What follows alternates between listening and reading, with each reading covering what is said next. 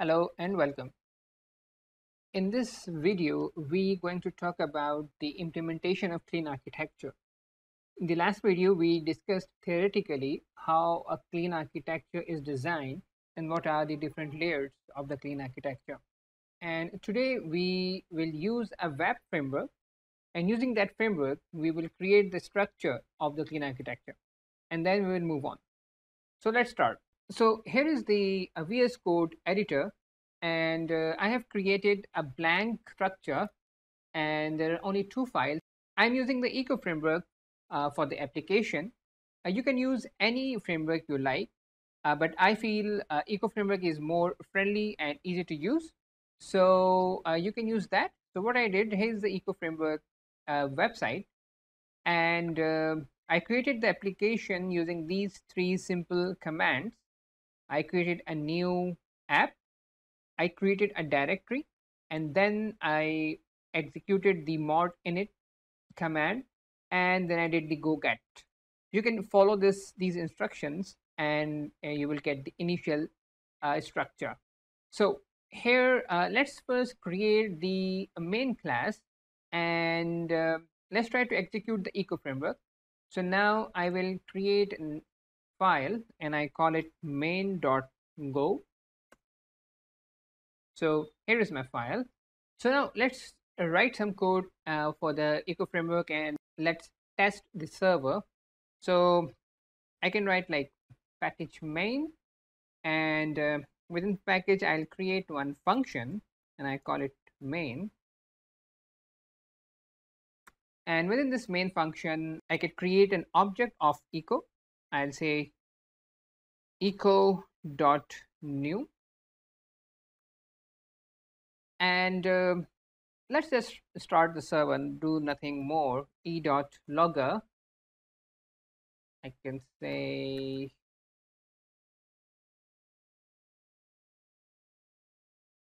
okay, so I have to import the statement, so I'll say import, and let me copy paste the URL, and now it will show me the IntelliSense. Yeah, e.logger and .info, and I'll say eco.start, start,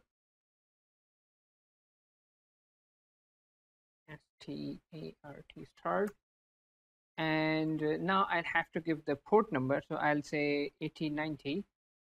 That's the port number, and I'll to give double quotations because that's a string parameter, and then I'll save it. So it's very simple code, just a 2-line, 1 import and 2-line. What it's doing actually is we are creating an object of eco framework, and then we are starting our server at 8090. So let's run this in a new terminal and say go build. Okay, and as you can see, we have a file with the name of clean app, and let's run this file, clean app. Okay, so as you can see, our servers has started at the port number 8090, and it's working. So it's ready to accept request, and so it's working. Now the next step is to create a structure for the clean architecture. So we will design our application, our web application, using the clean architecture rules. So what application we can design? Let's start a simple application that will be a bookstore. A bookstore application will have, for example, get books. We can get the books.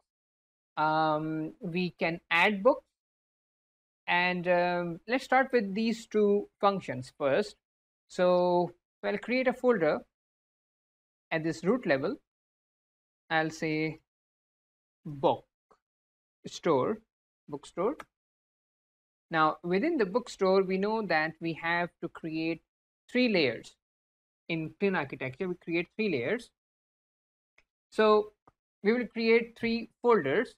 First will be the controller. So we'll say controller, and in the controller folder we'll create a file which we will call bookcontroller.go, and then we'll create another folder, and we will name that folder as service, and within service we'll create a file called bookservice.go, and the third will be the data layer. So we'll create another this is not the folder, this one is the folder, and that's we call data. So it's a data layer, and within data we'll call book underscore data.go. Okay, now we have these 3 layers, and we also know that we want to have an interface and also the domain object, right? The actual object which will travel between different layers. So for that I'll create a folder,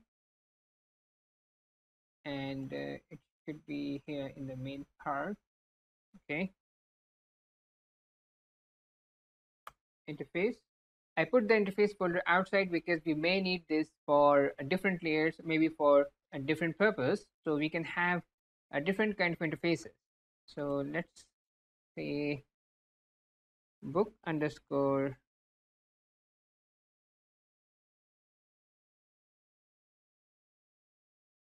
interface.go, and for the domain object I can create the domain object inside, or I can create the domain object outside. So okay, so let me create the domain object inside, and I'll say model, and within model I will create the book underscore model.go. Okay, so this is my initial structure. So I have controller, I have service layer, I have model, and I have data layer. So now we have this structure defined. So in the next video we'll start coding, and then we'll move further. Thank you.